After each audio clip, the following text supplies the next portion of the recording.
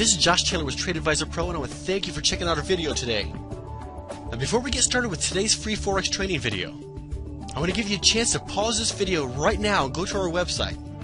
Trade Advisor Pro offers you free Forex trading videos, and trade alerts.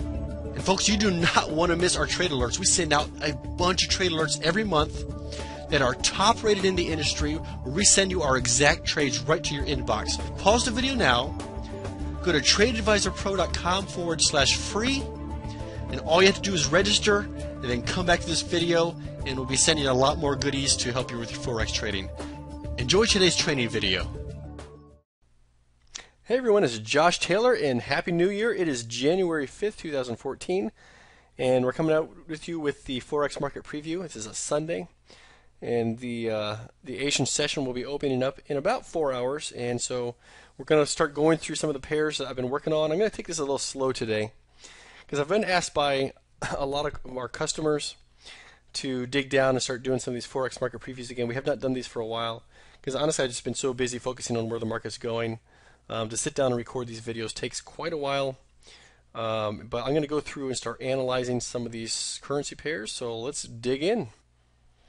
So the first thing I'm going to look at is the Euro USD, and I'm doing this live, guys. Obviously you're watching recording, but I'm not pre-looking at these charts in advance. I'm kind of going to go through them, doing a top-down analysis at a very small level just to show you some key levels and how I look at looking at key levels and trends. So we're going to start. I'm going to start here looking at this monthly chart on the Euro USD. So if you're looking at this monthly chart, there's no way to zoom back out of this a little bit longer.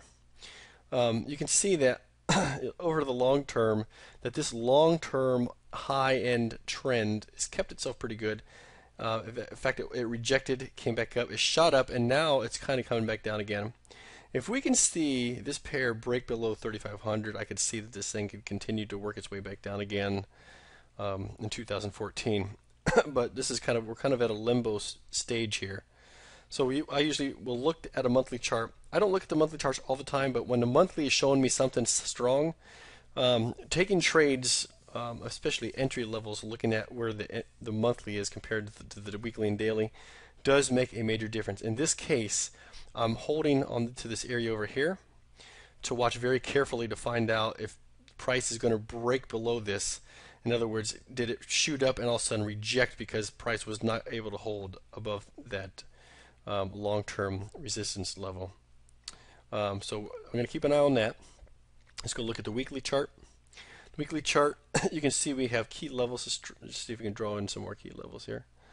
We do have key resistance up in this area here. We got a long way before we hit that. We had some right in here, which is around the 3,600 range. You can see where prices kind of hovered and bounced, and now it's broke below that again. So on the weekly, we're showing that it's still in an uptrend, but we could see a significant pullback here. I'm not really seeing a lot here on this. So let's look at the daily. On the daily chart, however, we've seen a major rejection. Right up here, we had this key level here of 38, 38.30 range, 38.37. It broke as high as almost 3,900, rejected very swiftly, and then as it continued to break back down. What I would be looking for is a buy down here. We will wait for, as this thing is trending up.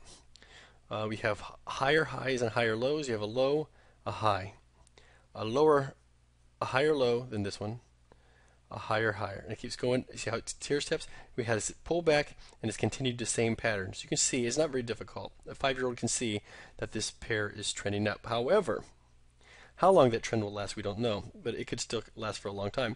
But we do want to look at that a pair does not just shoot straight up and down forever. It goes in cycles.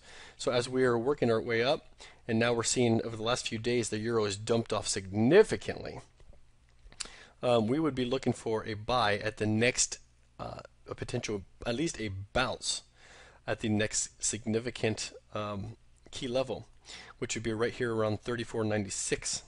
And I do believe we already have a buy level sitting there. And so I think, yeah, in fact, I'm pretty sure I need to log in here, and I think my my pro members are already have a pending trade sitting at 34.96. But that's where I would be looking for. I would be looking if price can pull back down here another 90 pips.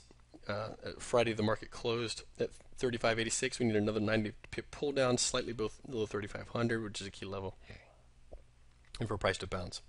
If it continues breaking through, then obviously we're going to have this thing run for a wild ride for a little while. But I think we could see a significant hit and bounce right into that level. Folks, I hope you enjoyed today's training video.